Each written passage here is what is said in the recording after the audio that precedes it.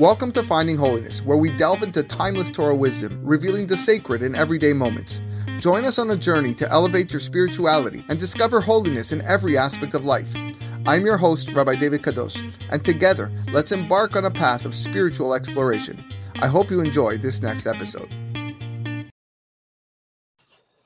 Parashat Teruma summary.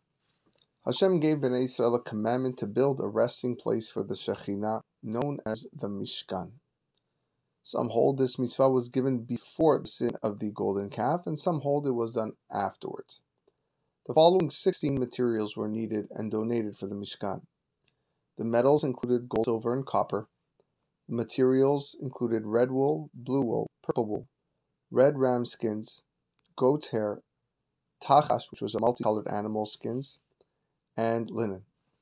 The stones included the stones for the choshen, the breastplate, stones for the shoulders of the ephod. And some miscellaneous objects included oil, spices for the ketoret, spices for the anointing oil known as the shemen hamishcha, and the wood. Mishkan had 3 sections. Kodesh HaKodashim was the first, the innermost, holiest section. This housed the Aron HaKodesh. Here the Kohen Gadol was only allowed to enter on Yom Kippur. Outside of that was the Kodesh, or the Hechal. In the Kodesh were the Shulchan, the Menorah, and the Mizbeach HaZahav, the golden altar. Lastly, the outer courtyard, known as the Chatzer, or the Azara. There we have the Kior, the basin where the Kohanim washed their hands and feet, and the Mizbeach, where the Korbanot were brought. That was all in the courtyard. The Aron was made from 3 boxes, one inside the other. The innermost and outermost were made from gold. The middle box was made from wood. Around the outer box was a zer zahav, a golden rim. The cover, kaporet, was made from gold. Hammered out from the same block of gold were 2 keruvim, forms of winged children. The luchot, a jar of man, and Aharon's staff were kept inside the Aron. The shulchan was made from wood covered with gold. Around its upper edge was a zer zahav, a golden rim. On the shulchan were 12 loaves of bread, lechem hapanim, which were shaped like thick square matzot and turned up ends. Every Shabbat, the Kohanim would take off the old loaves and put on the new ones. A miracle happened, and the bread was perfectly fresh and warm even a week later.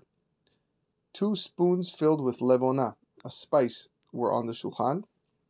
Before the lechem hapanim was eaten, the Kohanim would burn the levona.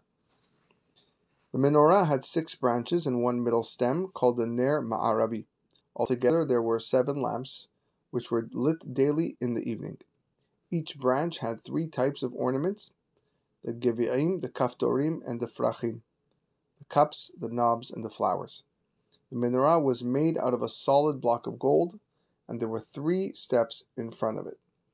The roof of the Mishkan was made of 3 layers, some say 4. The top layer was made from tachash skins and ram skins dyed red. The middle layer was made from goat's hair, and the bottom layer was made from 10 tapestries.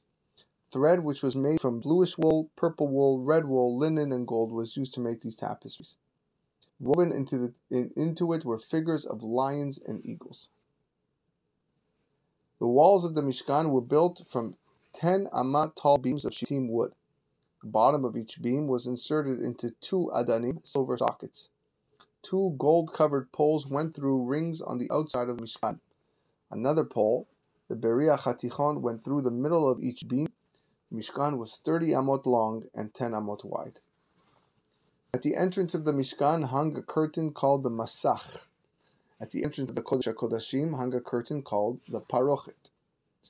The Mizbeach HaNechoshet, the copper Mizbeach, was used for the korbanot and was in the chatzer. It was made from wood covered with copper, was hollow inside, and was filled with earth.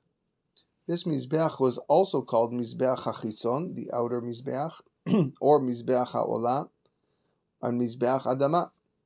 On each corner there was a keren, a horn, onto which the Kohanim would place the blood of certain korbanot.